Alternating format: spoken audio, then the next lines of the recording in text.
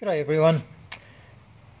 This is my attempt at making a spot welder at home. Now before I start, the usual disclaimer: if you don't know what you're doing, electricity can and will kill you if you're not careful, if you don't know what you're doing. So I'd hate for somebody to injure themselves or kill themselves because we're trying to copy what others have done on YouTube. So if you don't know what you're doing, don't attempt this at home. Okay, now getting back to the story. I, as others have done on YouTube, have started making these spot welders using a microwave oven transformer. They're cheap as chips. Usually when people have an issue with a microwave, they basically throw them down and tip. All the new ones are basically inverter types, and they're not really worth repairing. However, the older style ones use a big heavy transformer, which they're starting to become quite rare actually. And fortunately I had mine for about 10 years sitting in a shed waiting for something to do. Anyhow, to cut a long story short, basically the transformer has two coils. The bottom brown one you can see there, that's your primary, and where this cable is, there used to be a secondary coil, which is this one here. This is your high tension coil, a couple of transformers. Now this stuff can kill you.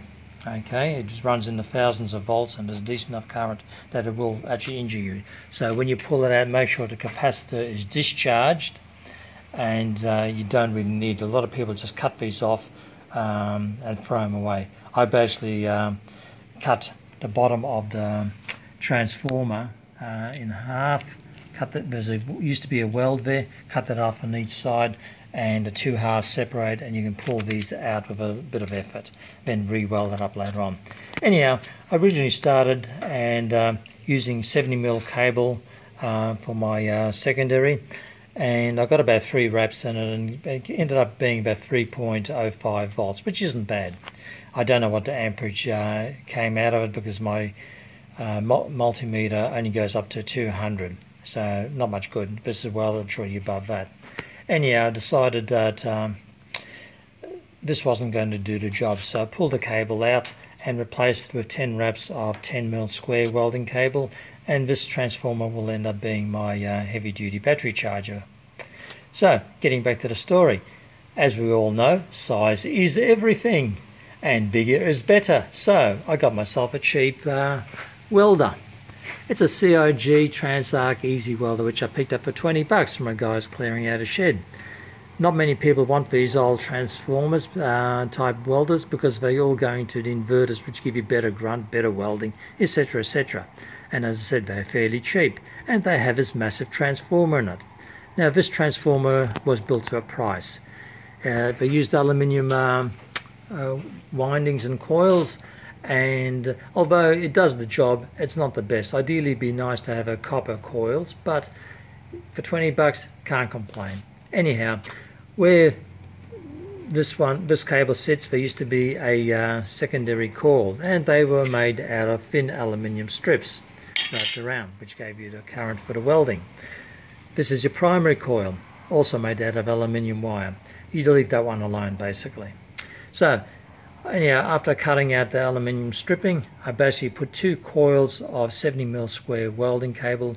Each cable has over 1,000 strands in it, and each coil is wrapped over each other. So you have 2 cables leading out from each, and they're attached to my arms via various lugs. Now, the actual handle and welding arms are 19mm steel bar. I would have liked copper, but the price of copper is fairly phenomenal, so this will have to do. Basically just crimped up some cable ends and attached it via bolts.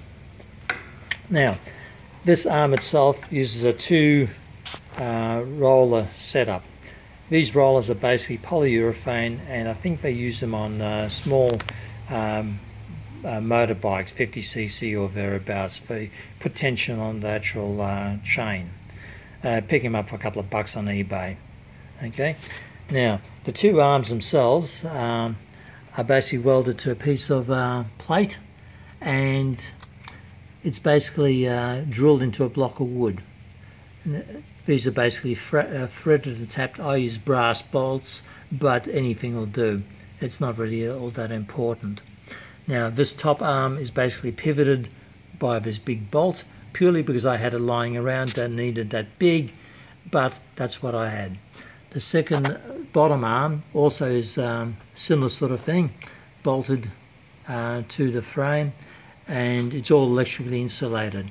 The actual frame is bolted from underneath this piece of plank, and that's hardwood because I've got a heap of that lying around. So it's all electrically insulated from each other. You're only talking about 5.5 volts, so it's less than half the voltage of a car battery. Only difference is that this is AC current rather than DC current, but it's not enough to actually generally kill you or injure you. You can touch it when the machine's operating and it shouldn't have any effect on you whatsoever. Okay, now the 240 core is another story. You don't want to touch that without the covers on, okay, because that can and will kill you. Now this top arm has also got a spring mechanism, so basically when I release it, the jaws open up automatically. Now, as I said, this is a 2-roller system. I can push it forward towards the transformer and it locks the arm in place, so for hands-free operation. If I want to put some serious grunt on it, I just pull it forward towards me and down, and that puts a lot more pressure on the actual jaws. So it's fairly straightforward, just a bit fiddly to get it all going. All the stuff I made out of scrap I had lying around in my shed. So that's the general build. Now, at the back of it, that there is the choke. Now, that's just a big block of laminated steel which slides in the middle of the transformer and out. As it slides in, you're basically diverting the electromagnetic field to the actual choke, and there's less going into actual heavy-duty cable. So if I'm doing light stuff, I'll push it in. If I'm doing heavier steel to spot weld, I'll pull it out to get the full amperage. Now, I have actually tested this unit, and I have made a 10mm square piece of steel glow yellow after about 20 seconds to 30 seconds. So it certainly has the amperage there to do what I needed. Most of the time you're only spot welding, you know, up to 1mm, maybe 1.5, 2mm thick steel. So it's got enough grunt to do it. At the moment it's still in a naked form.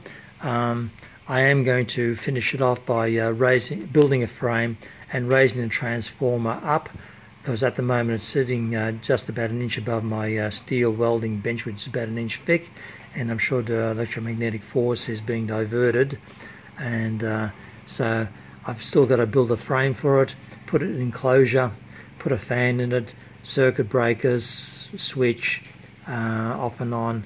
I'm getting some parts to build a timer setup, so I can be able to vary the amount of duration the arc strikes from, you know, split second up to however long I want it, which will be operated by a little press button switch. But I've still got to wait for those parts. So in the meantime, this is what I've got, and I'll do another video later on and show you how it's all working. And thank you for watching. Stay tuned for part 2.